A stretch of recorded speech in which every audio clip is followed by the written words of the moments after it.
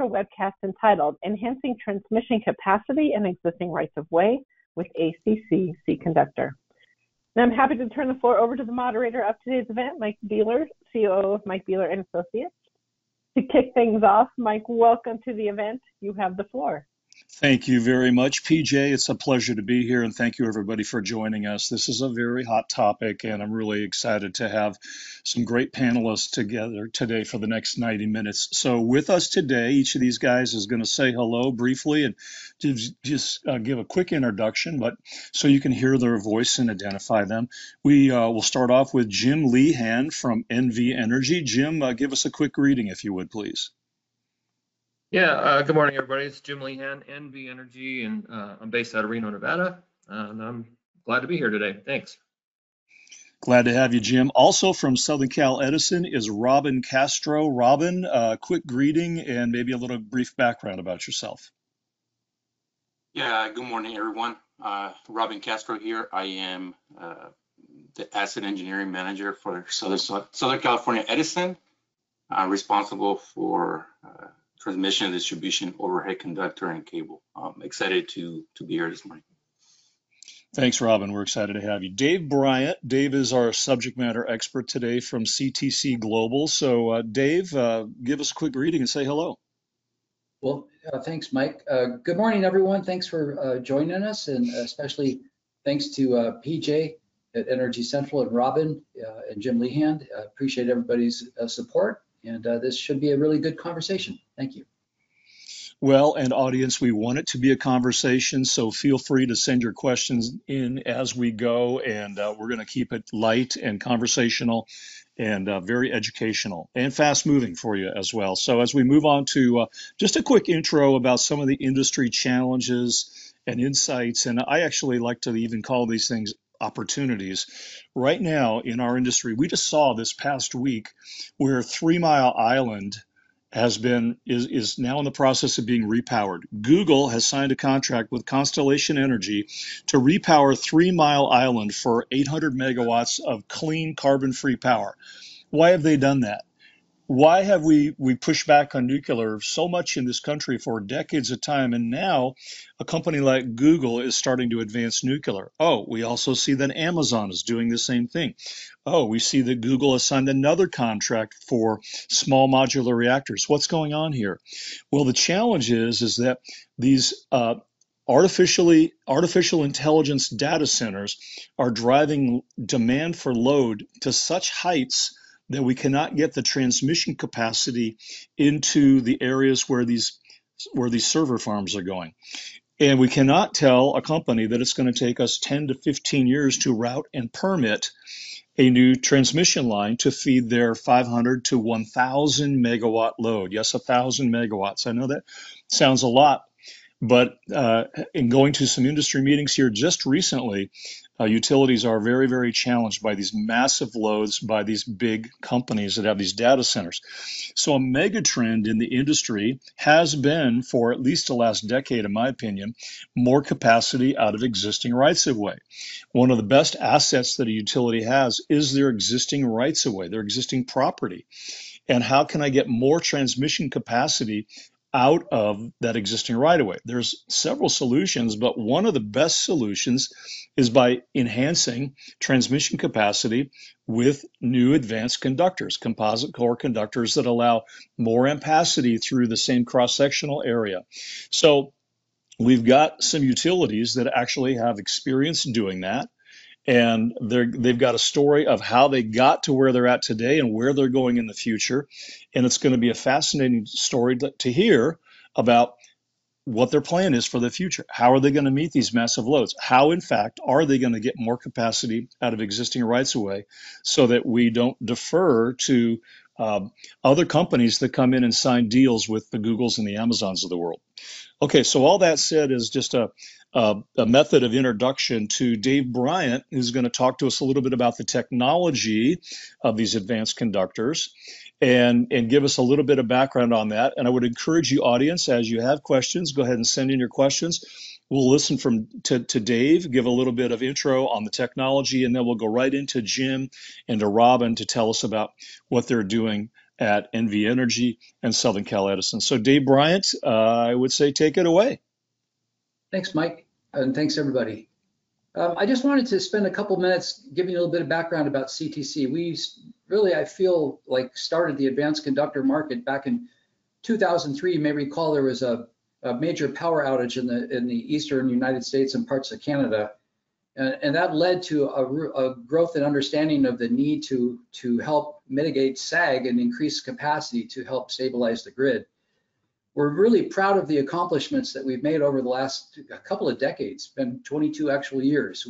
But I think and we went from a group of 6 people to over 600 people today. And I think the real reason for our success, besides just the fact that we offered a real good technical solution, was the fact that we had so much support from our customers, our manufacturing partners, trade associations, even adversaries.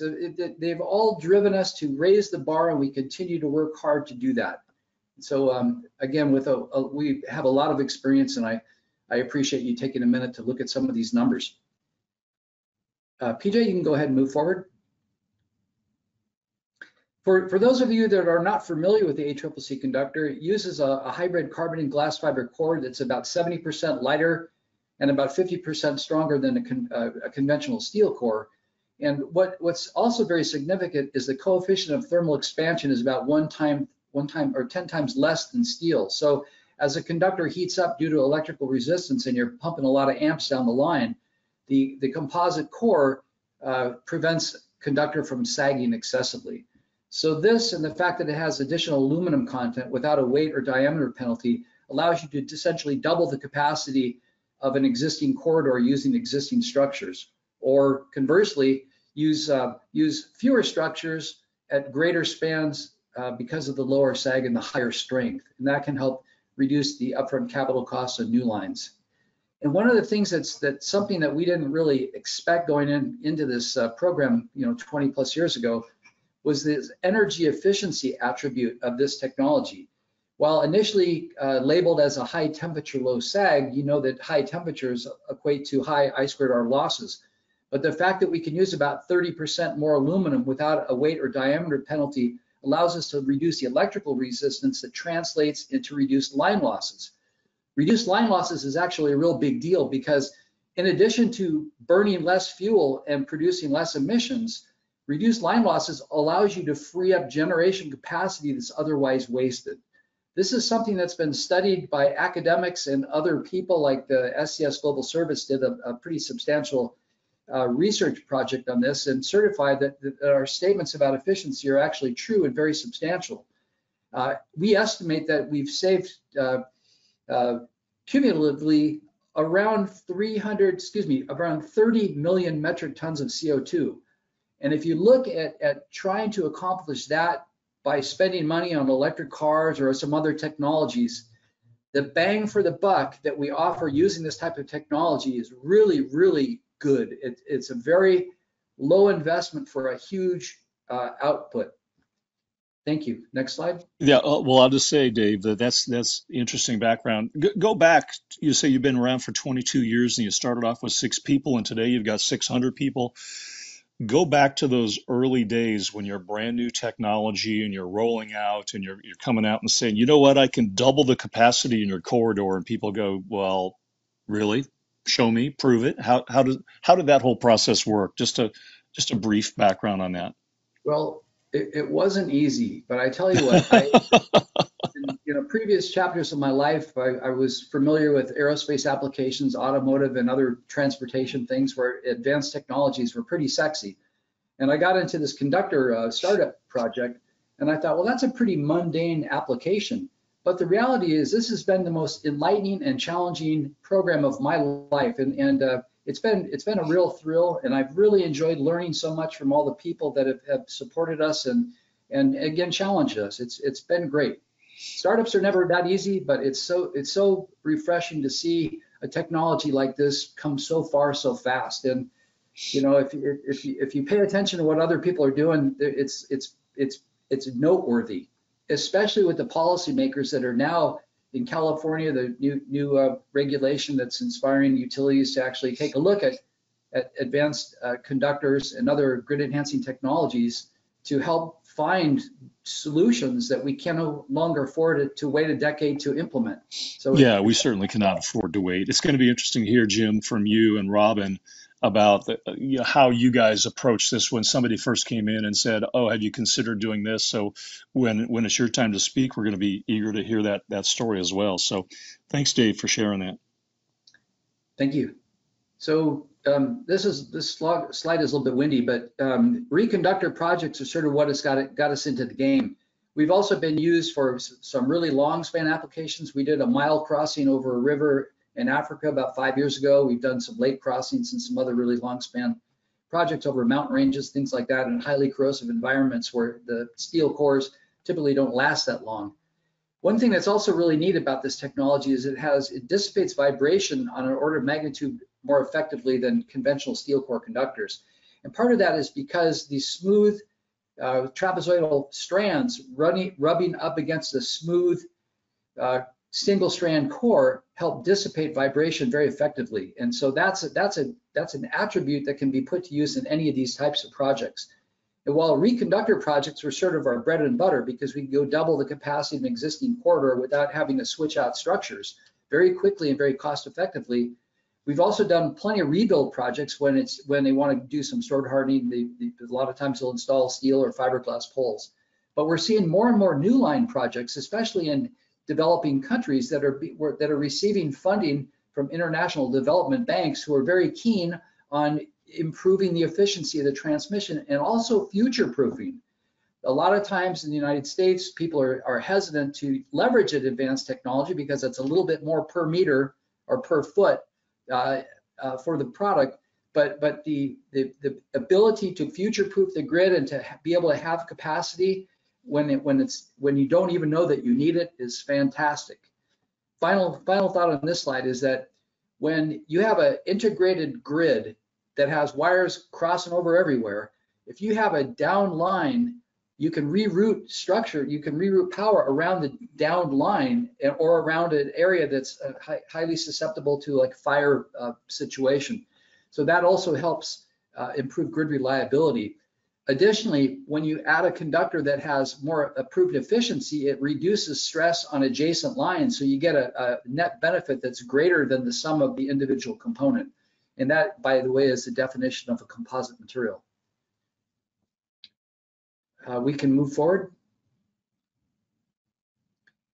This slide says a lot. This was data gathered by Hydro One at Kinetrix Lab up in Canada about around 2004, 2005. And they took on a 65 meter span or 225 foot span, they installed in series a bunch of different HTLS conductors in line with an ACSR conductor, and they ran 1600 amps through this Drake size conductor. And if you think about the fact that a Drake size conductor would have been limited to an operating temperature around 100 degrees, that would correlate to a sag limitation as well for a newly designed line. And while other high temperature low sag conductors are able to operate as high as 250 degrees C, you'll see that a lot of times they will actually exceed their sag limit if they were used for a reconductoring project. An option would be, of course, to install a larger, heavier conductor, but those would also require structural modifications or replacement.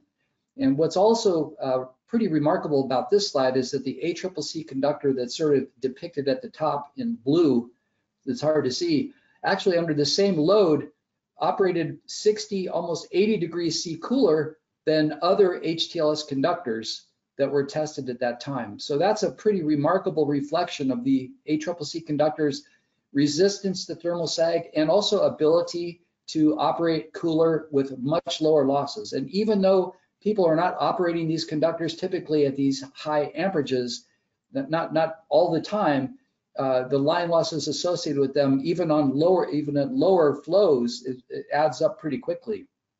AEP several years ago completed a 240 circuit mile reconductor of a 345 kV line, and even though that line was lightly loaded, they saved 300,000 megawatt hours per year just in line losses. And that equated to 200,000 metric tons of CO2, which is the equivalent of removing 42,000 cars from the road.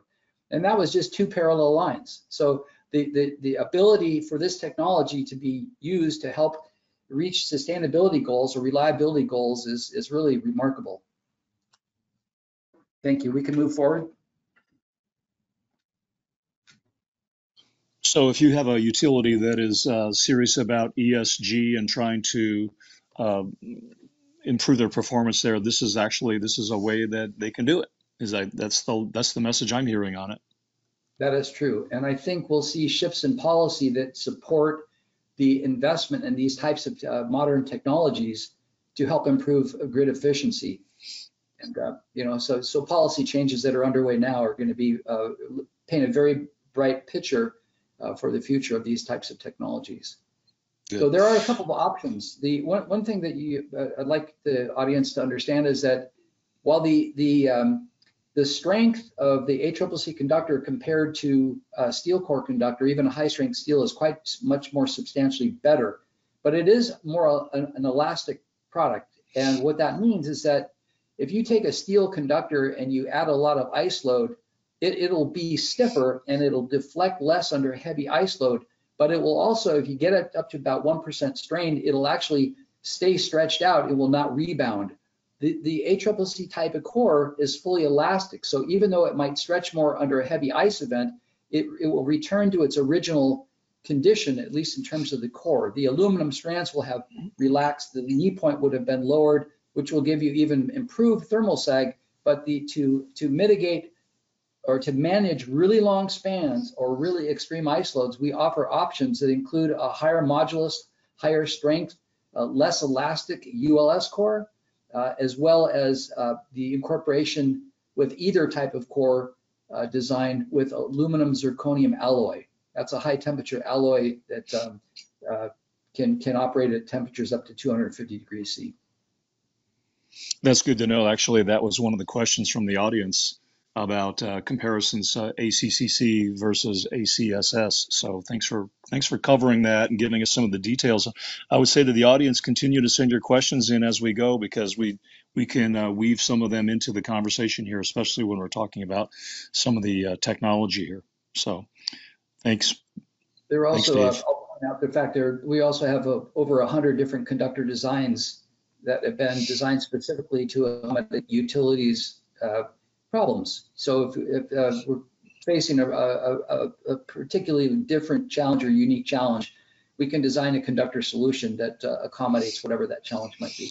And I see your little note down here at the bottom of the slide about PLS CAD. So PLS CAD can accommodate all these different varieties of conductors, I assume?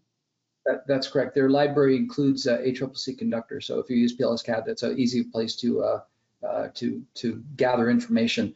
One thing that I have not pointed out on this deck is that we also have a program that you can find on our website called CCP, Conductor Comparison Program. It's got a database of about 600 different conductor types and sizes, and it can be used at no charge for anybody to compare something that's very specific to what they're looking for. It's also a good way to optimize a conductor selection, but it also does a really good job of comparing ampacity, line losses, sag, and other things, so that it helps you refine your designs going in, as you get your project started. Thank you. Next slide. One thing that's unique to the ACCC conductor is the hardware design. There are other composite designs that use conventional or semi-conventional compression hardware. We have found that those can be problematic. So we've designed a collet that actually allows some elastic flex of the core without causing any crushing or damage. We've got about 1 million of these things up in the air, and it's a very simple device to use, very straightforward, and it really only takes a crescent wrench to attach. So it's a very important component looking at a system solution, and this is a key component of providing a solution that will give you the reliability you're looking for. So when you say you've got about 1 million of them up in the air, are you speaking literally or figuratively?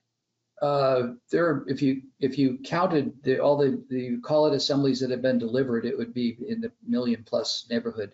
A dead-end device is very similar to this. It's just two call-it assemblies back to back, and aluminum sleeves are put on top and use a conventional compression die to attach. Very straightforward design. Okay, next slide. I've only got 2 slides left, and so we can move on to hear what Jim and Robin would like to share with us. But one thing that's also been part of our development program that's been going on for a long time is what we call the ACCC InfoCore system.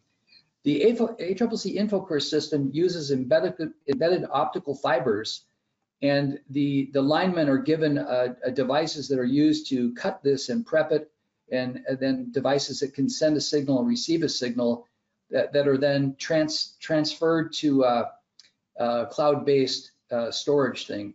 What's also, so this device is really designed to check core integrity after an installation, or even before, if there was a impact from a forklift or something that happened that was not considered to be normal. This is why.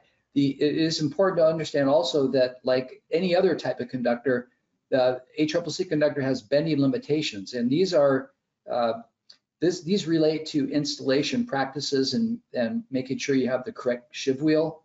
But what can happen is if you have a sheave wheel that's not large enough, or you have the conductor jump off the side of a piece of equipment and the core bends excessively, it can actually cause a buckling failure, which the InfoCore system can identify, even though you may not see any damage to the outer aluminum strands. So this is a great technology. We've deployed, there are 24 projects that were completed between 2020 and 2023, about 4,500 kilometers installed during that time frame when it was initially introduced, and expect nearly 10,000 kilometers to be completed at installations before the end of this year. I'm not sure how many projects we'll hit with the InfoCore off the top of my head, but it's been quite successful and very well received. It also really established a nice foundation for additional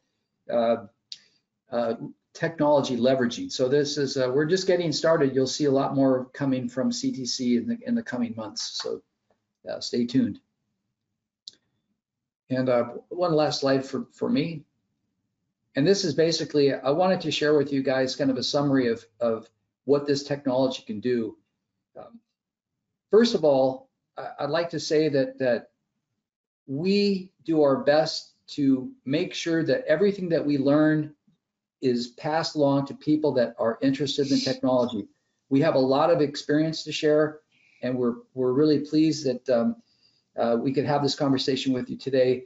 But it's reconductoring with advanced conductors can help you, double the capacity of an existing corridor very, very quickly at a far lower cost and construction timeframes than would otherwise be required. Permitting is very fast and generally can be done under maintenance. So it's a great solution. It's very well proven. We've got 1,325 projects that have been completed in 67 countries. We're proud of that accomplishment, and we're just getting started. So thank you so much. Mike, back to you. Well, that's fascinating. I got a question from the audience here that's kind of pretty cool, and then we'll use that as we transition to NV Energy. But here's a question from the audience. It says, in Loudoun County, Virginia, we have 181 data centers and growing, the largest concentration in the nation. We're now using 500 kV as distribution lines, kind of in quote, which obviously that's that's in quotes for the data centers. We're shifting to 765 kV. They just put out a press release that they have submitted to PJM a 765 kV solution going into northern Virginia for these data centers. And it would to bring power from hundreds of miles away. Here's the question. Would it make sense to reconductor our existing 500 kV lines to move higher power around the states? We have many corridors with 2 lines that could help with reliability. What do you think about reconductoring 500 kV lines? Dave, is that something that CTC has done before, or is that a viable solution?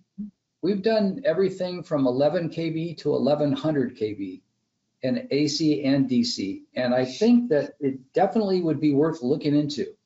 And I'm certain that assuming that substation, transformers and other equipment could be modified to accommodate, the increase in capacity, I think it'd be criminal not to actually investigate this as an alternative. Conversely, looking at converting a 500 kV to a 765, there might be more flexibility in actually converting it using advanced conductors because of the improved stability. So there's a lot to talk about. We've got a dozen application engineers spread around the world that are also be happy to look at this. If you want to reach out to me, you can get a hold of me through info@ctcglobal.com and be more than happy to connect you with an application engineer that could support you. Thank you. Great. We have some more questions coming through for you on the technicalities here, but I think we're going to move on to NV Energy and Jim Lehan. Jim, I know you've got a great story to tell of some of the interesting things that you've done over the years and some of the things that you've got planned in the future with this kind of technology. So go ahead and give us a little bit of an introduction to NV Energy and tell us some new things. Yeah, thank you, Mike. Well, I'm not a CTC salesman, I'm just an engineer, but I'll tell you a little bit about our experience. First, real quick, NV Energy, little overview here. We have 2 major service territories. We are a Berkshire Hathaway company. We serve the vast majority of all the load in the state of Nevada. We have 2 sort of territories down in the south. We have Las Vegas, which is got about 1,400 miles of transmission line and from 69 to 525 kV. I've been with NV Energy for 38 years, most of that time in the engineering function, doing transmission design. I am out of the Reno office, and we work on lines all over northern Nevada. We have industrial load. We are also starting to see a lot of data centers coming into our area. And we have a lot of gold mining, a lot of major mines in the state of Nevada, so we have a lot of mining customers. We have about 4,200 miles of transmission line, and that ranges from 60 kV up to 345 kV. I'll go next. Let's see. Sorry, I don't have a button. Okay, I'm just going to talk a little about our experience at NV Energy with ACCC. We started off kind of modest. Our first project was on a 120 kV line. You see in the photo here, this was 2009. This line is about 18 miles long. It was originally constructed in 1956. It's just wood pole H-frame. It's 120 kV. It was originally constructed with a 4/0 copper conductor. And in 2009, our transmission planning group said, hey, we need to upgrade this. It's one of the main connections between Reno and Carson City. We need to upgrade this to 954 ACSR, or at least something with 900 amps. Of course, the line was not designed for 954. Most of the structures did not have adequate strength for a wire that much bigger. And we had a PLS CAD model. We just restrung the whole thing with 954, and there was over half the spans didn't have the ground clearance for a 954 conductor. So we were looking at a full tear down and rebuild of this line, which would require all new special use permitting with the city. The problem we had is this line, when constructed in 1956, was way outside of town up in the hills. But by 2009, a lot of this line was surrounded by residential expansion. It even goes through a couple of gated private golf course communities. People built their houses right up next to the right of way.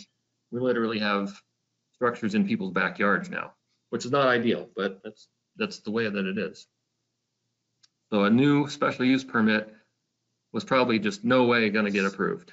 And we anticipated a lot of this line would probably end up having to go underground. So this is the first time that we looked at an alternative conductor. We looked at ACSS. We have a little bit of ACSS in Las Vegas. We had never used it in northern Nevada. We looked at ACCC, and we looked at a couple other, what do you want to call them, alternative high temperature conductors. There's C7, there's ACCR. We looked at a few of them, did our own evaluation, and We really liked the way a 431 ACCC Lynette conductor worked on this line. It solved 90% of all the problems. We did have to change just a few structures, but we were able to rebuild this line under maintenance. So we avoided all the permitting. We saved most of the original structures. We did a few upgrades here and there, changed out some old cross arms, changed out some anchors to make sure our dead ends were nice and strong. And we did it. And it was our first conductor with our first job with ACCC Conductor, and it was quite a success. Go to the next slide. So were the people from CTC Global out there with you on a pretty regular basis when you were doing this? This is the very first installation. It was a while back in 2009. So how'd that whole process work? Yeah, that worked very well. We tried to vet this product as much as we could. I think we were one of the first users of ACCC in the Western US. But we went down to Southern California, took a factory tour. We looked at all their testing information. And CTC was really good about having their master installers, on site for training. There's just some photos here of the line that was under construction. We, our crews are used to using, every crew at that point is used to using steel core conductor, and they just know how to handle it and what to do. And this is a little bit different animal. So we got training with their installers. We had to use different size, shivs, travelers. Had to handle the wire pulling, check your tensions, check your setups, all those kind of things. And we learned how to use different types of clamps, right? We had to get new kinds of hardware that we didn't necessarily stock. And the bottom right there, you can see we normally use just bolted clamps. These are Armor Grip suspension clamps. So a little bit different hardware, a little bit different handling, but it all worked out really well. It was a learning experience. But it worked well. We got it all done. I thought, hey, this was a good success. So next slide. So you started off by saying you're a Berkshire Hathaway company. Have other companies within Berkshire Hathaway picked up on this as well with you? Do you guys talk like that amongst companies at Berkshire Hathaway? Well, you'd think we would, but we're a little more siloed. Everybody's so busy, and all of our service territories are so different. Even in our own company, Reno and Las Vegas have completely different loading conditions. Yeah. Las Vegas has high winds and they're an NESC light loading area. We have more ice storms in the north. We're NESC medium and heavy. A lot of our sister companies are like in Portland and Utah. So unfortunately, I'm not sure how many of these type of projects or high temperature conductors they've used, but I know everybody's looking at it. So 2010, we had another project come up very similar, another 120 kV line, 14 miles long. This one was built in 1965, wood pole H-frames and 636 ACSR conductor. What you see in the photo there, a short segment of this line was actually modified in the 1980s, and it was double circuit with a 345 kV line on pretty big self-supporting steel poles. The line required upgrade to 1200 amps, and again, the old wood H-frames were not going to support the size conductor we needed, and we would have to be back with the city again doing a full rebuild. And this conductor, although it was on a different side of town, was also surrounded by new homes, new subdivisions, and it went right through a nice golf course, and we were not looking forward to trying to re-permit that in its existing location. So we took a look at 1026 ACCC Drake conductor. Again, it's nice having a PLS CAD model. You just go in and change the conductor, and there it is, and go through and analyze everything. It was, again, a very good solution. We didn't have to modify the steel poles on the 345 double circuit at all. They just worked just fine. The wood H-frames, they only had to change out a few of them. And we got a second project done with ACCC in a different size. And again, it just turned out to be very successful. So, Jim, a couple questions are coming in from the audience around how does the conductor respond after it's installed? So you've designed it, you've installed it, now you're going to operate and maintain it. What are the characteristics with regard to creep?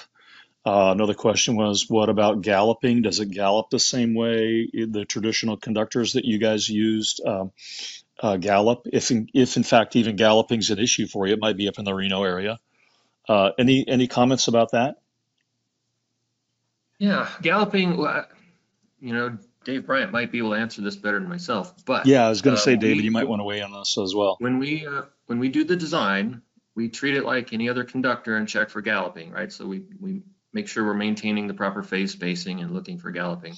Now, does it behave exactly the same? I can't say. Does it shed ice? Maybe easier than an ACSR, maybe, but we just assume it's like any other conductor and we check for galloping, you know, conditions. Creep, Dave, you can answer this better than myself, but creep is not a big issue with ACCC conductor. You want to elaborate, Dave, at all? Sure. Yeah, the core is impervious from creep.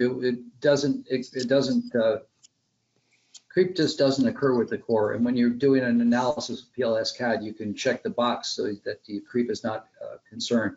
What will happen after a heavy ice load, the aluminum strands will elongate and they will become more relaxed on the conductor, which not only lowers the thermal knee point, it also improves resistance or improves vibration performance. And Good. thank you for that. We can go through our application engineering team and be very, very specific. Okay. That's a good question. How about the next slide? Okay. So we had one new line in 2009 and one new line in 2010. And one of the interesting things when you're working with transmission linemen and you give them this new product, they look at it, oh, what is this stuff? You know, what's this plastic core? You know, anything that's not metal, they think it's plastic, right? And they're like, oh, this stuff's not going to work. It's not strong. This is terrible. Well, 2010, we had a massive windstorm blow through Reno. My sympathies to anybody living in the hurricane zones. We don't have hurricanes in Reno, but we can get 80, 90 mile an hour windstorms blow through. And we had a couple, a really bad one in 2010, damaged a lot of lines. The photo you see there on the top right is actual the 107 line that we reconducted with 431 ACCC. We had a number of structures try to rip up out of the ground. And we got in there and we fixed it and inspected everything. And there was no damage to the conductor, fortunately. In 2012, and if you live in the West, you might understand this, we had a major wildfire burn through a section of land south of Reno and went right through the 107 line. We had 5 structures destroyed. It's hard to see in the photo, but in the foreground there's an H-frame laying on the ground, or what's left of it. A couple of these structures were so bad, we went to look at them, all there was a metal cross armor and some porcelain. There was no wood left. Everything was gone. And I remember when I saw that on the news, I thought, oh no, we just put up this new wire. We burned it down. I'm going to have to go out there and scramble to get some 954 to replace this because we didn't have ACCC, you know, a lot on hand at the time, and this was an emergency. Well, we went out, did a thorough inspection, looked very closely at the connection points and the wire, didn't see any major damage. So, and being an emergency, we rebuilt the line and put that wire right back in the air. I couldn't tell you that there was no damage to the core, but there was no damage to the aluminum, and the core didn't break. We didn't, you know, try to cut out a piece and send it for lab testing or anything like that.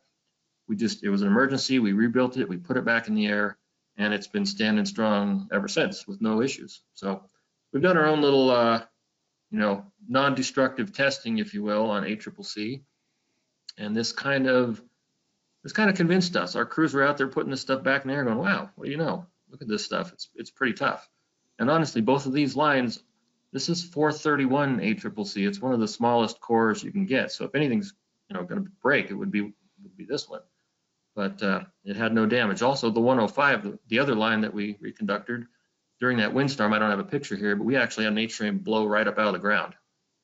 And it hit the ground and came crashing down, and we replaced it and put it right back in the air as well. So here's a question from the audience for you, Jim, right along the lines of what you're talking about. Did your crews get more comfortable with ACCC? You know, after they installed it a few times, it sounds like maybe they did. But... Yes, absolutely. You have to experience it. You have to get your hands on it, test it. One of the things that's always kind of fun if you get a new guy who goes, look, you show him the core, he's like, I could break that. Say, okay. So we get a little piece of, about a 3-foot piece of wire, pull the aluminum off and give him a piece of core and go, here, break it, go for it. And I tell you what, you can take that stuff, even the small core, bend it over your knee as hard as you can. I cannot get a lineman to possibly break this stuff. It is absolutely super, super, super strong, especially in bending. Now you can break this core in shear. That was one of our learning experiences on our first job. We had, they were putting the collet and housing together. They got the collet and the housing right put together. And at that one moment, you have a piece of core coming out of the collet, and there's a 90-degree sharp stainless steel piece of hardware. And they had the crimping tool and hung the crimping tool about 3 feet out on the wire and broke the core. It's about the only way you can possibly break this stuff is in shear and a very sharp, like, putting it in a vise or on the edge of a stainless steel core and bending it. In bending, you just cannot damage this core in any kind of traveler. The reason for the larger travelers when you're installing this is not just protect the core, it's to protect the aluminum. And this is true with any annealed aluminum high temperature conductor. It's very soft. And if your travelers are too small, you'll start deforming the wire and eventually you bird cage the wire. We've done that a couple times and again, it was installation error. But yeah, the core is extremely strong. So next.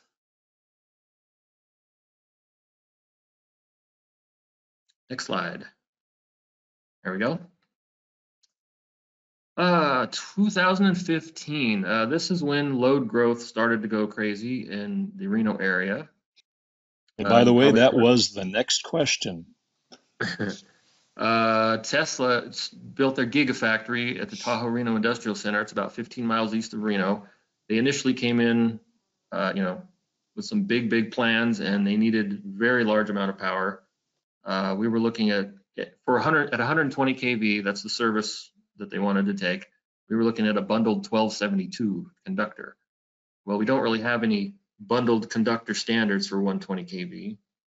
And we decided, why don't we take a look at a really big ACCC conductor, a 1949 ACCC lapwing. It has, I think it's good for over 2,500 amps, and it was going to do the job. So this was our first job with new construction, not a reconductor. We built this about 2 miles of line with 1949 ACCC lapwing to the Tesla Gigafactory, and it worked out great. I think next slide. What else do we have? So there was no pushback at the company when you said, hey, we want to use this new conductor to go serve Tesla? No, a lot of times conductor is chosen by transmission planning. They say, okay, we need this many amps. Here's the formula. We go pick this wire. And of course, we're not just picking wires at random. We have different size wires in stock in our inventory, right? We have 397, 795, 954. And I'll just roll right into this slide. After Tesla came into this area, we started seeing rapid growth of data centers. It's the same story that's being told around the country. We now have Apple, Google, Switch, and about 4 more east of Reno. They are, as you mentioned earlier, they are requesting massive amounts of power, just off the charts. We initially built a 120 kV loop. It's about 15 miles long, all the way around the Tahoe Reno Industrial Center. There's all kinds of industrial work, buildings and companies out there. And it's a loop of 1949 ACCC. It's good to feed almost everything. And the photo at right I actually took last week. This is a photo of a quad circuit structure coming out of a new switching station going to serve 2 data centers and a biofuel plant. So we have, since then, we have standardized on 431, 1026, and 1949 ACCC conductors. They are now a stock item in our inventory. We have 20 individual circuits with ACCC conductor in our system. A lot of them are short. They're 1 mile, 2 mile, 5 miles, but we have over 76 miles in service. We have 5 more projects currently in construction right now, or just about through permitting for another 52 miles. And we have more on the way. I need to update this slide. There's probably 3 more to do. And as I said, it's all a stock item for us now. So we just pull it from stock. We stock the hardware, we stock the wire. It's just become a standard for us because it is so high capacity. And we never had this problem before where suddenly you need enormous amounts of power on relatively low voltage, 120 kV transmission lines. But with all the growth out there, we are putting 1949 up everywhere we can. And that's where we're at. We have not used it yet at any higher voltages, but we do have a plan right now for a 345 transmission line. Well, we're bringing technically 345 transmission lines into this industrial area to serve these data centers. And some of those are probably going to be using ACCC Conductor as well. So next slide. Okay, I think this is my last slide. Just a couple of comments on lessons learned. The first one's on T-taps. We've had where these lines drop down into substations. We've had some bird caging issues. If you're trying to tap the wire out from the A-frame or dead end, you don't leave a lot of wire between the compression dead end and that T-tap.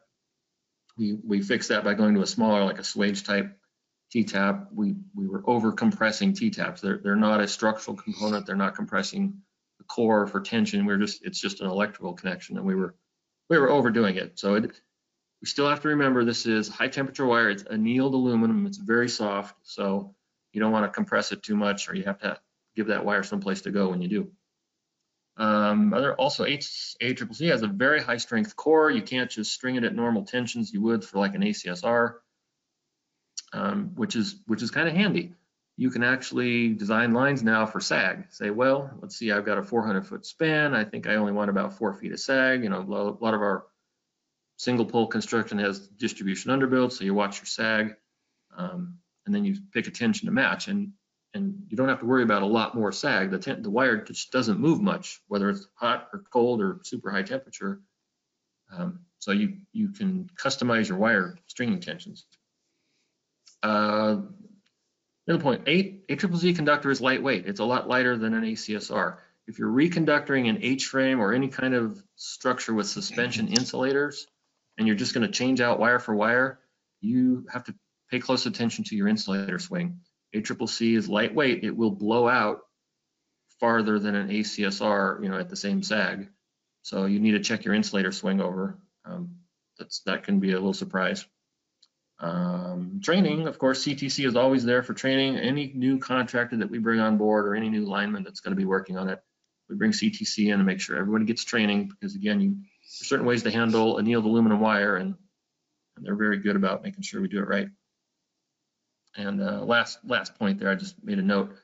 With 1949 conductor and good for over 2,500 amps, we had to go back to the substations and go, oh, wait a minute, we only have 2,000 amp switches and 2,000 amp bus. So it's a great way to increase capacity on your lines. You got to be prepared to increase your substations as well. There you go. That's about all I have from NV Energy. That is a great overview. Really appreciate it. So one of my takeaways was that since about 2015 to present, you've got the conductor and all of the components that go with it in stock. You're training your new line crews and your contractors that come on property with the technology of how to install it. It sounds like some of these brand new projects that are feeding these data centers, you mentioned 345 kV lines for data centers, are likely going to go with composite core conductors. That's pretty exciting. Yeah, we have an immense amount of work right now. The growth of these data centers drives other growth in the area. We're buried with work. Yeah, well, appreciate that. And as we get ready to transition to Southern Cal Edison here, Robin Castro, thank you very much, Jim, for that background at NV Energy, and appreciate all the things that you guys have been doing there.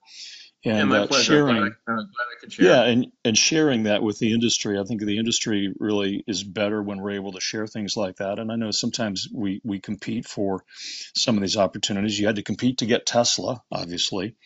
And so, and everybody's competing for data centers. So as we move to Southern Cal Edison, where they're reimagining the grid, Robin, you've got some great things going on there. Again, You've got serious load growth. You've got some huge initiatives for electrification. We've heard your CEO stand up and talk about it when he led EEI, about the electrification of everything. Your governor has got a mandate by 2035 for no more internal combustion engines, which is a great opportunity for electric vehicles. And all of that requires electricity. So you guys are expanding the grid. Tell us a little bit about Southern Cal Edison, a little bit maybe more about your role and some of the cool things you're doing at Edison. Yeah, appreciate that. First of all, before I continue, I want to say, Jim, great presentation. Thank you for all the information you shared. But yeah, my team is responsible for mission conductor. So we are in the midst of looking for new technology, right? And looking to pilot anything that could help us meet future demand.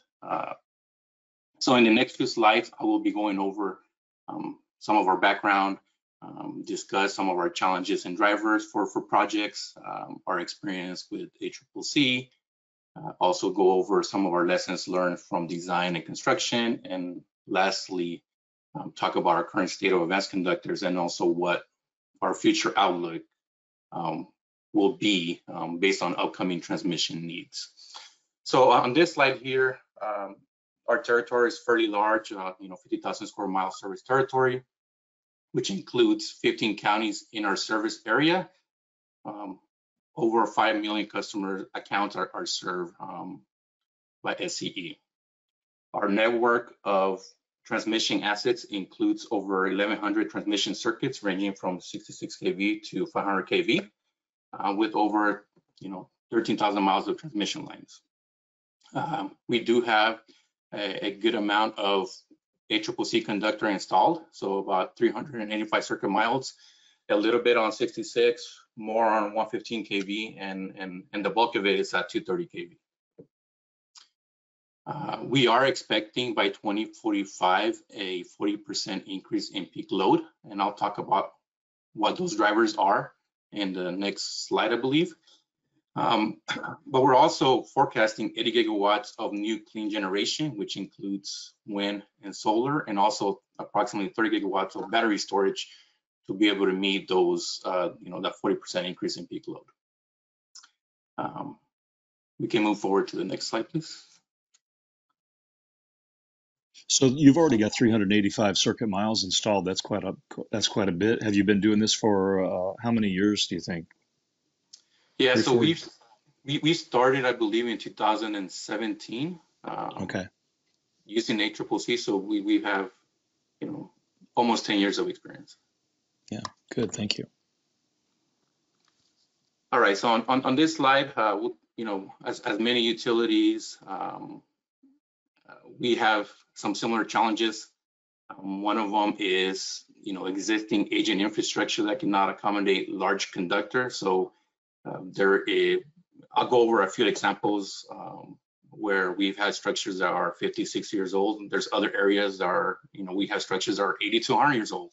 So that makes it challenging when we need to reconductor to a larger conductor to get more capacity. In California, as a lot of people know, environmental is a big concern or a big issue. So permitting and licensing to build a new line can take a very long time, sometimes over 10 years. So that's a big challenge. Also, because some of our territory is in highly developed areas, metro areas, that also limits how much right of way we can obtain, and therefore we're limited on how many lines we can build. And lastly, limited resources, right? We only have so many engineers, so many contractors, not only internal but externally, to be able to design, build, and execute what we see forthcoming in the future. Moving on to project drivers, I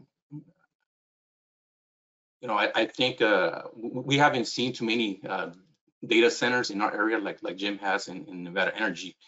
But there's a lot of future local loading, such as building electrification, transportation electrification, and also a big reduction in carbon footprint, which my CEO and other other executives have talked about in different committees and seminars. In addition, we will need a lot of, there's going to be a lot of clean generation coming into our service territory and storage. And in addition to that, we're also going to need to import energy from other states. So a lot of different drivers that will require us to build new lines and also reconductor existing lines to meet some of the current goals by the state. All right, next slide, please. All right, I wanted to break it up a little bit and just show a couple of pictures on some of our helicopter work that we've done using ACCC.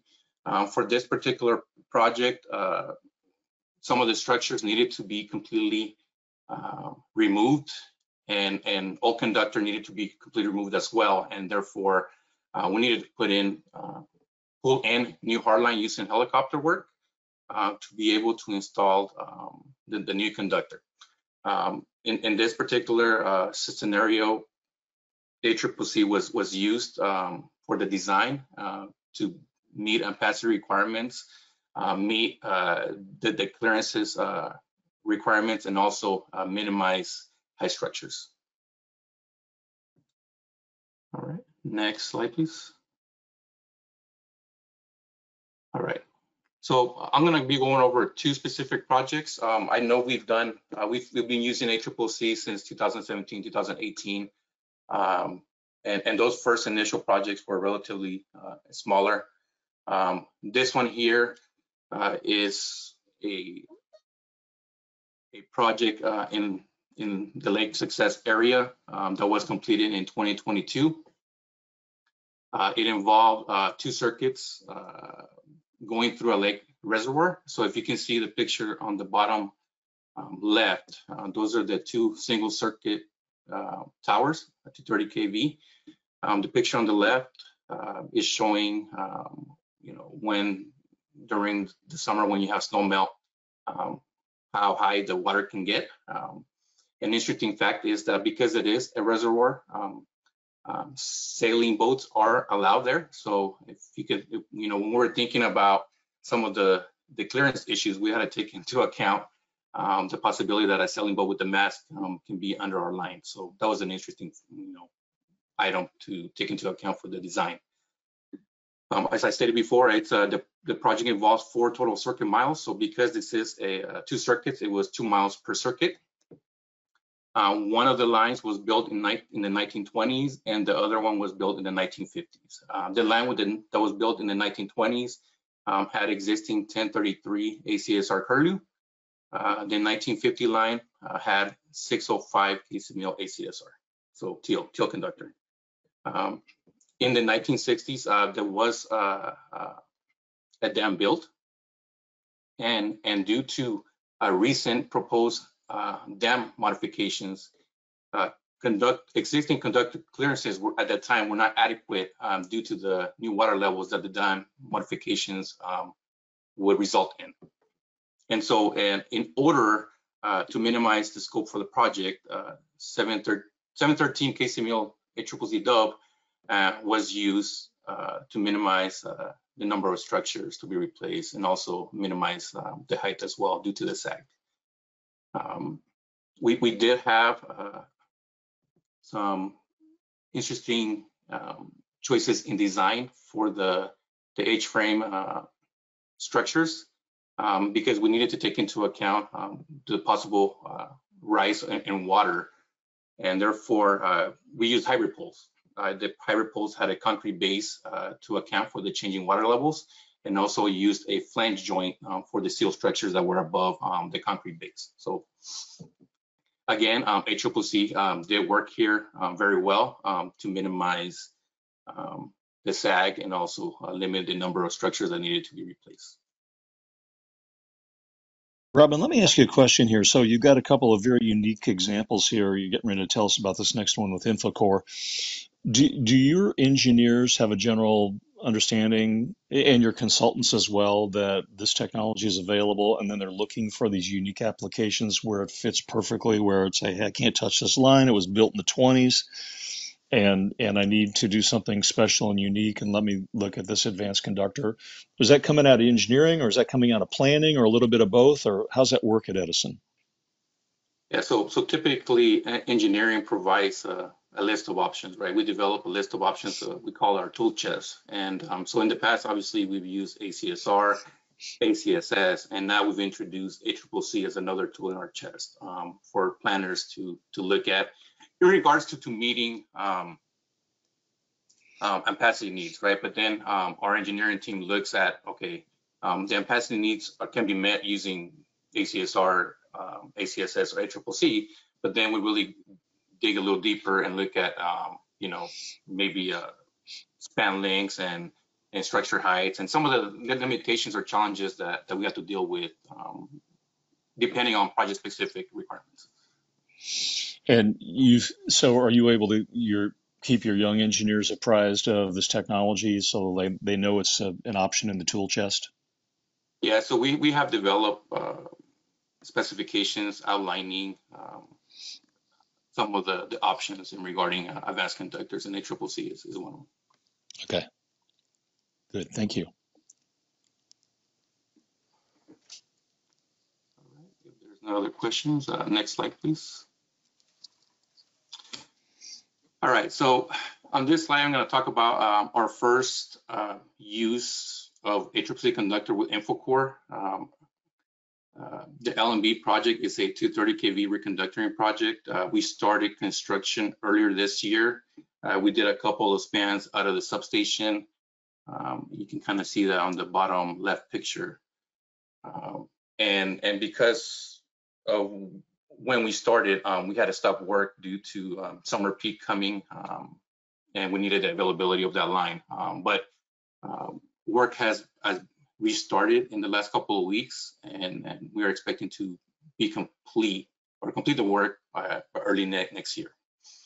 The lattice structures were originally installed in the 1960s. The existing conductor is bundle 1033 ACSR curve loop. When engineering did the analysis to look at what conductor to use, obviously we looked at ACSR conductor going to a larger conductor. And the analysis revealed that 50% of the structures will need to be replaced. The analysis also revealed that the towers could not handle 1590 ACSR lapwing. So if we went with something smaller in between, 1033 or 1590, it wouldn't give us the capacity that we needed. We also looked at another product in our tool chest, right, which is a larger ACSS conductor. But using that type of conductor will require 10 or 15 tower replacements, right, which would add scope, which would add time, installation costs, and so forth. So when we looked at ACCC, we were able to recommend to reconductor the 5 circuit miles with 1300 Fort Worth with InfoCore. And what that did for us is, number one, it increased the normal emergency rating by almost 40%. And number two, we didn't need to replace any structure. So for us, that was a big win in regards to schedule.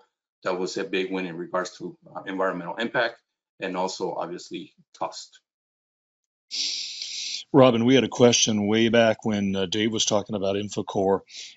Are you able to access, once the conductor's installed, are you able to access the fiber optics? Yeah, so I mean, I would defer to Dave because I know the InfoCore technology has gone through multiple iterations of improving the technology and also being able to dead end with InfoCore and actually to verify after dead ending as well. So Dave, I don't know if you want to add anything there. Yeah, Dave, do you want to comment on that? Sure, you just nailed it. It's as this technology evolves, we've been able to, now we can go back after the installation is taking place, maybe even a decade from now if there's some type of event, and monitor or inspect the core from the dead end to the splice and from the splice back to another splice or dead end. So it's the technology has evolved well, and again, like I mentioned, we're just kind of getting started. Good. Okay, thank you, Dave. Okay, any other comments, Robin, on this particular project? No, so far we haven't had any issues with, stringing the conductor. We've verified integrity of the core before and after installation. So far so good.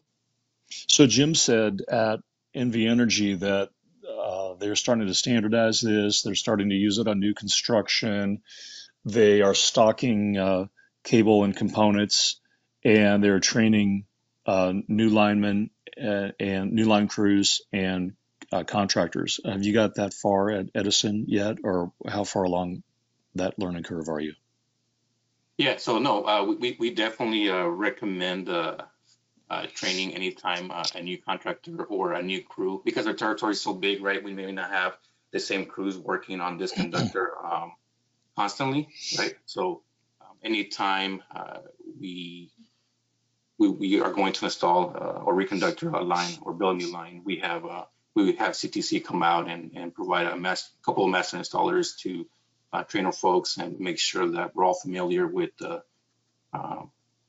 limitations of it. And yeah, in regards to our inventory stock, we do have some stock for emergencies, restoration in case we did have an emergency, but that's part of our normal operating procedure.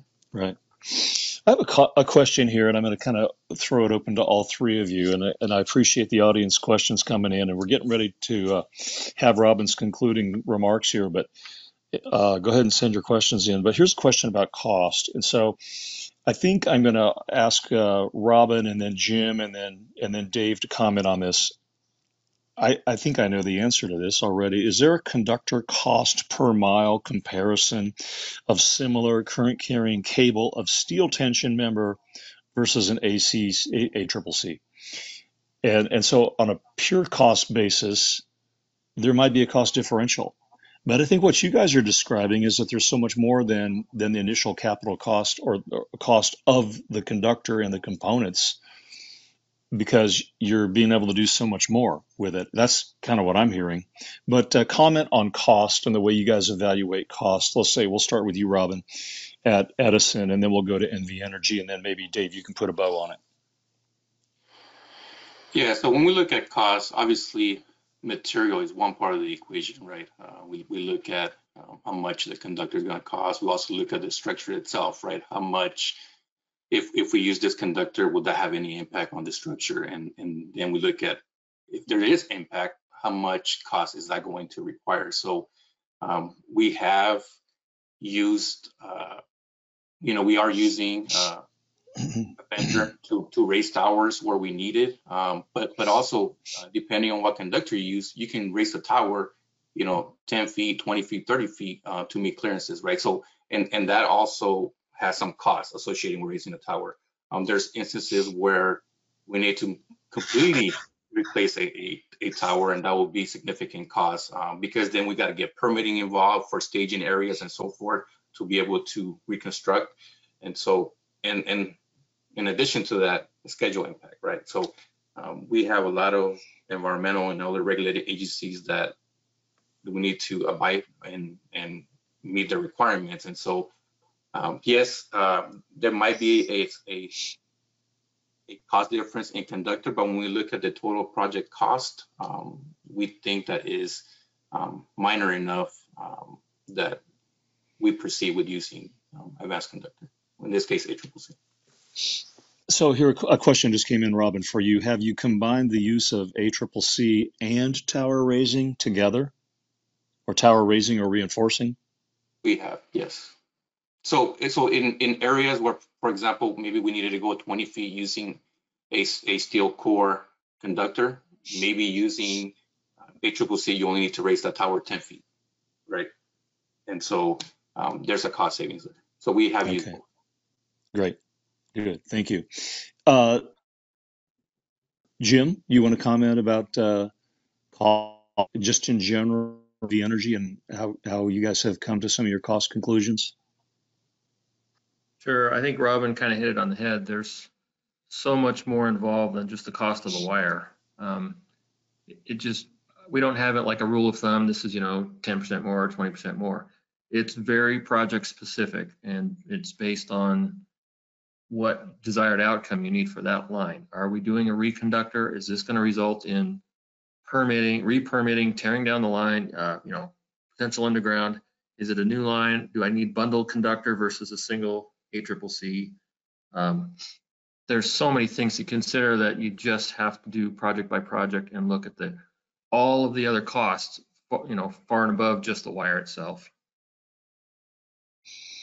Yeah, I think our industry needs to do a better job in general of looking at the total cost of ownership of assets, of T&D assets. And I think this next generation of 21st century planners and engineers, and I even sometimes throw data scientists in there as well, are starting to understand that we're just not looking at capital costs. We have to look at what is the O&M over life of the asset. And in this particular case, what's my cost of permitting? Of course, that's an intangible that nobody can really put a dollar value on. But if it takes you 10 years of fighting your community to upgrade a transmission line, okay, you've burned 10 years, and also it's cost you some goodwill as well. So anyway, I won't get going on that high horse.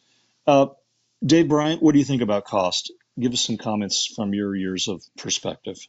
Yeah, it's typically after the utilities and the engineers do their due diligence, it's always about the cost. So, probably 95% of the projects that we've done under reconductoring have generally saved the utility money and or accommodated a little bit of projected growth. Usually the efficiency aspects are not taken into consideration in the US because those costs of losses are just passed along to consumers.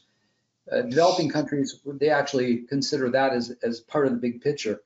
But there's one interesting project that one of my associates brought to my attention this morning, and that's a project that it's underway up in Canada by Altalink. It's a 135 kilometer, 240 kV double circuit, double bundled project where they initially designed it for ACSR. They decided to install ACSS Hawk size conductor, which is, small to medium. And they were able to get a 65% increase in capacity at a cost delta of only about 1%. So the conductor as a component of overall project cost is relatively small, but to get 65% more capacity at a 1% overall cost delta, that's a pretty remarkable story.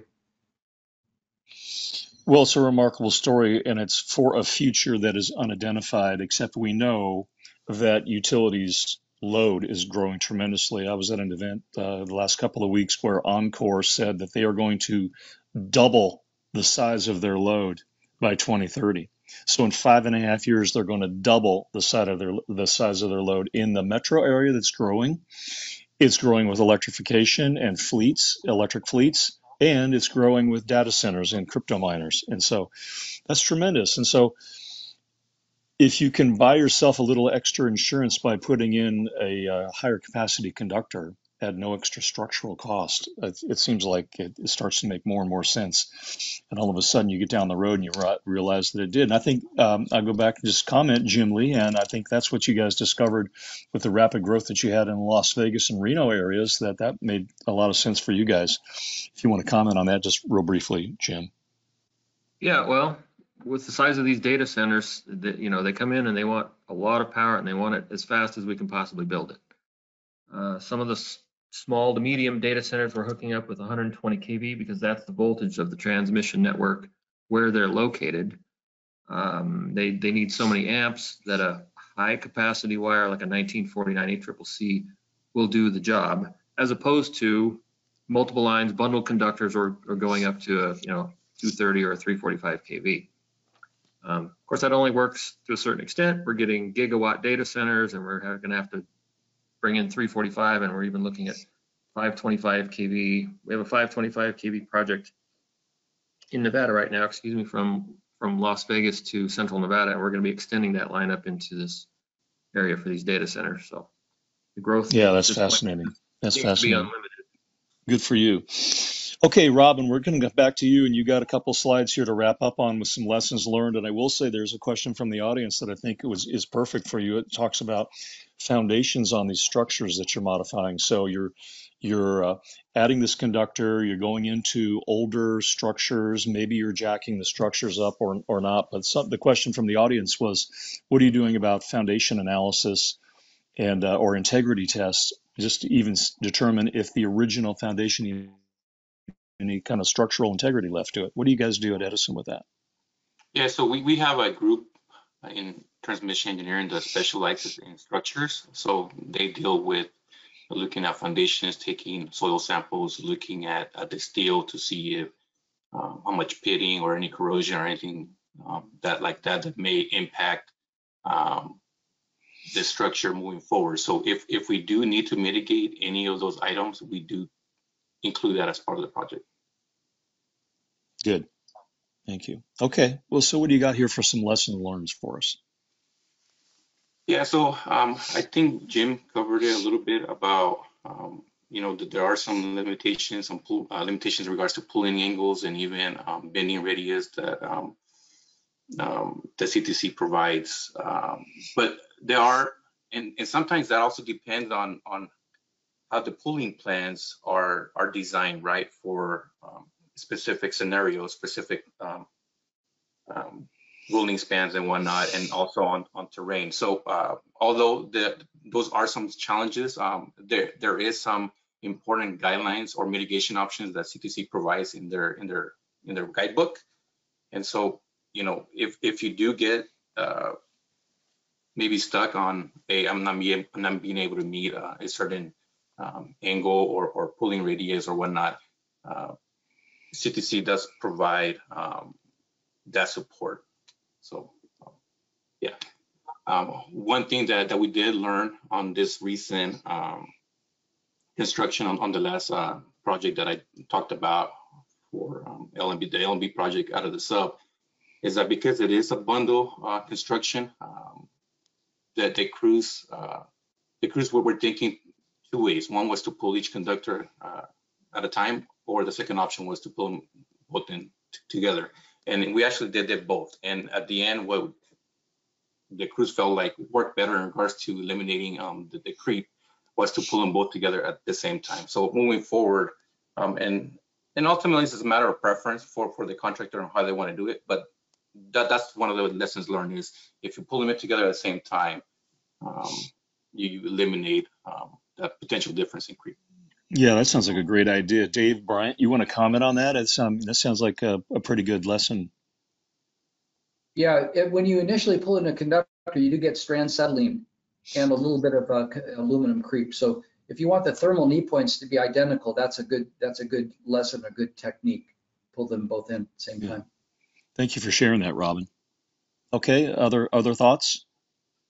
Yeah, and another item, and I think there was one more item on that lessons learned slide, and I think Dave hit on it earlier, was regarding ice conditions. So originally, when we have obviously areas in mountainous regions, Bishop, Big Bear, and so forth, where we need to use, what we have used or designed for ACCC in some of our structures.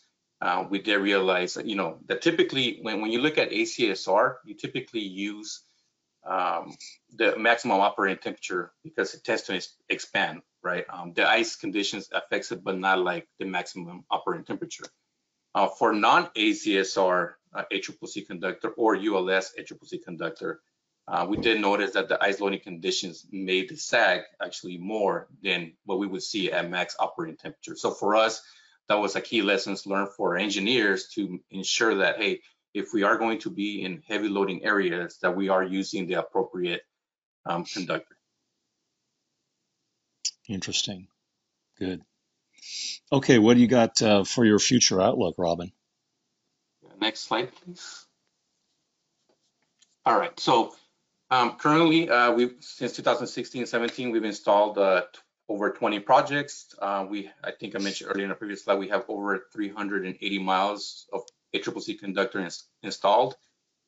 We did start with the first generation of ACCC conductor, but recently we have moved to ACCC InfoCore as our standard moving forward.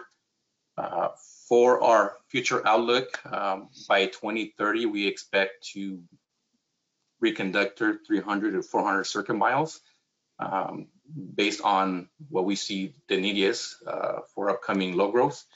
And from 2030 to 2045, we are expecting a grid investment of up to 75 billion, which we see as a requirement to be able to integrate bulk renewable generation, and also battery storage, and the increase in being able to serve the load growth. This will include both reconductoring existing lines and also building new circuits. This is my last slide, and if you want additional information as to how we are forecasting the increase loading and some of the investment that we need to make, you can Google SCE Pathway 2045 if you want more information. So I appreciate everyone's time. Thank you. Oh, I appreciate that as well, Robin. That's a great background. SCE Pathway 2045 is something that we should definitely check out. $75 billion in grid investment from 2030 to 2045 is very exciting. So we're going to take a few questions here. Keep them coming. We have a little bit of time left, not much actually. We had some questions from the audience, Dave Bryant, that talked a little bit about some of the international work. And I think you said in your opening remarks that you're in 67 countries, I believe. Yeah, 67 countries, 1,325 different projects. Tell us about a couple maybe projects internationally that really stick in your mind that are important. That's a tough one. We've done projects ranging from mountain crossings, including crossing the Great Wall of China, down to crossing rivers in the Amazon, linking renewable generation assets. There's some amazing projects that are going on in Europe right now that are susceptible to extreme spans and heavy ice loads. National Grid UK is working on some projects. TenneT is doing a lot of stuff with advanced conductors. Elia in Belgium is rocking and rolling with this technology and using InfoCore. I mean, there's just I think today we probably have 90. I think last time I get a bi-weekly update. We have 95 active projects going on currently as we speak, and every one of them makes a fantastic case study. So we're greatly appreciative of that. And I think I mentioned briefly in Asian Development Bank has been funding, and other international development banks have been funding projects in places like Bangladesh, Nepal, India, where they're not only interested in supporting economic development by introducing electricity, hopefully clean electricity, but they're also highly motivated by the efficiency aspects of the ACCC conductor to reduce line losses that help environmental objectives, as well as deliver more power at lower cost with cleaner energy and fewer generation assets. So it's working well in a lot of places in the world, including the U.S. So we got time for one more question from the audience, and I appreciate that international look. And I'm going to come right back to you, Dave, and then we'll come to you, Robin and Jim, for some concluding remarks. But Dave, one last technical question that as I scanned back through the questions, people were asking about galloping. And I know that Jim referenced that a little bit. It wasn't necessarily applicable to his loading characteristics. What do you think about galloping, and how does composite core conductor handle galloping?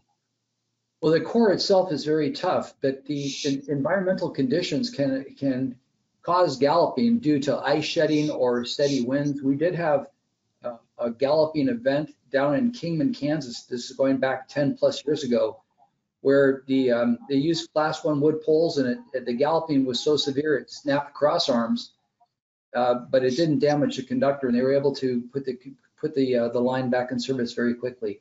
There are also devices that can be added to ACCC conductor to help mitigate galloping or the frequency or the severity.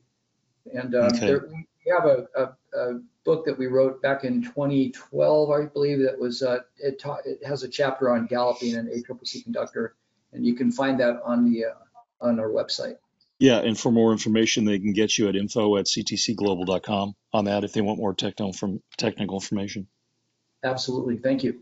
Great. Okay. So Robin, give us some concluding remarks about your thoughts about ACCC Conductor and the great future that you guys have at Southern Cal Edison. Yeah.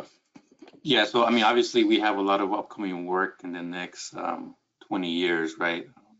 That has been forecasted, and so we're always looking for new ways, new processes, new technology to help us meet our goals, and we feel like Advanced Conductors is definitely a tool that will help us meet not only our capacity needs, but also our schedule needs based on the amount of work that we have upcoming. So again, very, very excited with how far some of these Advanced Conductors have come, especially ACCC, and looking forward to making the product better, not only for NV Energy or SAE, but for the utility industry wide. Yeah, well said. Robin Castro at Southern Cal Edison, thank you so much for joining us today. We really appreciate it. And we appreciate the stories and the lessons learned in particular that you've shared with us today from Southern Cal Edison. So thank you, Robin. Jim Lehan at NV Energy, you have a great story to tell. You have been using this conductor extensively for a long time. You're going to do it on some new construction here in the future. Lots of exciting case studies. Give us a couple of concluding remarks, if you will, please, Jim. Sure, and thanks again for having me today. I'm always interested in talking about this stuff.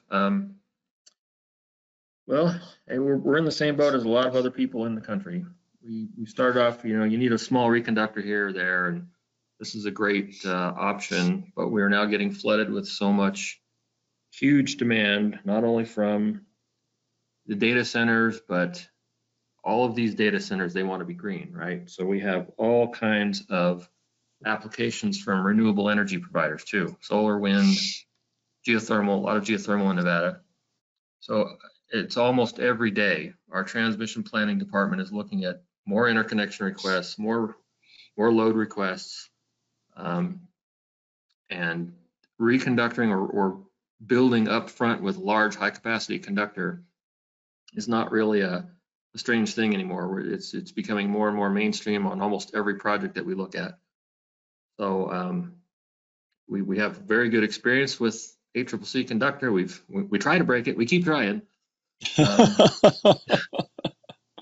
But we're honestly, we're just really sold on the product. It works great. It provides all kinds of benefits, and we're just going to keep using it more and more.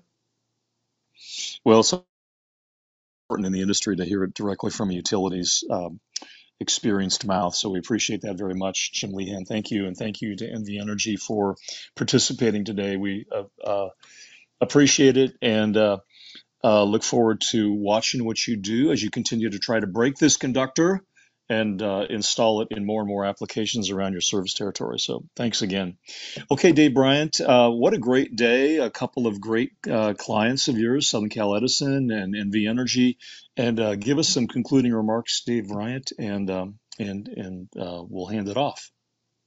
Thanks. Well, I think we all are very much aware of the severity of the need to electrify, reduce our carbon footprint and all that kind of stuff. So there's a lot of challenges that the guys face, but I tell you, in addition to helping develop the technology going back 20 plus years ago, my biggest takeaway is the amount of pleasure that I've had from making new friends and helping people solve their problems and being surrounded by a group of great people here at CTC and our customers. So I want to thank everybody for their interest and their time, and look forward to answering any questions offline that haven't been addressed today.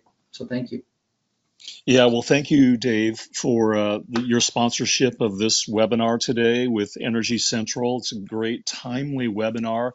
A mega trend in our industry is that we do need more transmission capacity out of existing right-of-way, and here's a tool in our toolbox with advanced composite core conductors. So thanks to CTC Global for sponsoring, and PJ Davis, thank you for Energy Central in making this happen today, and we'll hand it back to you.